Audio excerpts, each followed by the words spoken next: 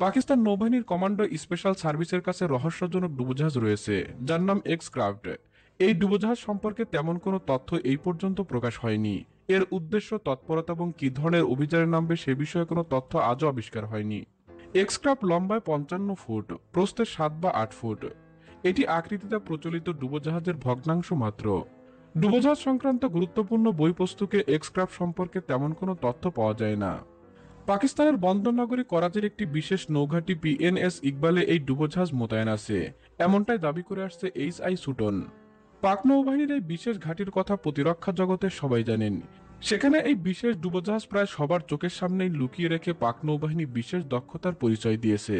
খুদে এই ডুবোজাহাজকে পাক নৌবাহিনীতে এক্সক্রাফট হিসেবে উল্লেখ করা হয়, যদিও এই শব্দটি এসেছে ইতালির ডুবোজাহাজের নির্মাণকারী প্রতিষ্ঠান কসমসের কাছ থেকে। পাক নৌবাহিনী 3টি MG-110 এবং এক্সক্রাফট ব্যবহার করেন। 1993 থেকে 1996 সালে এই ডুবোজাহাজ পাকিস্তানি নিজেই তৈরি করেছে, এমনটাই ধারণা করা হয়।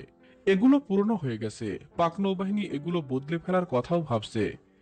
ইতালির কসমস এগুলোর নকশা করেছিল, কিন্তু সেই প্রতিষ্ঠান 2 দশক আগেই বন্ধ হয়ে গেছে। বর্তমানে খুদে ডুবোজাহাজের নকশা করছে ড্রাস নামের খ্যাতনামা আরেকটি প্রতিষ্ঠান। কিন্তু ড্রাসের নকশার সঙ্গে পাক খুদে ডুবোজাহাজের মিল নেই। ড্রাসের নকশা করা সবচেয়ে ক্ষুদ্র ডুবোজাহাজ হলো DG-85, কিন্তু পাকিস্তানের এক্সক্রাফট এর চেয়ে একটু লম্বা। 2016 সালে প্রথম পাকিস্তানে এই ডুবোজাহাজ দেখা গেছে। পাক নৌঘাঁটিতে এটি ঢেকে রাখা হয়েছে তাঁবু দিয়ে, মাঝে মাঝে তা সরানো হয়। এতে বোঝা যায় এক্সক্রাফটের রক্ষণাবেক্ষণের কাজ নিয়মিতই চলছে। পাক নৌবাহিনী অনর্থক কোনো ব্যয় বহন করবে না। সমর বিশ্লেষকরা মনে করেন এক্সক্রাফটকে বাতিল মনে করার কোনো সুযোগ নেই, তবে এটি কি ধরনের অভিযানে ব্যবহার করা হবে তা জানতে অপেক্ষা করা ছাড়া আর কোনো পথ খোলা নেই।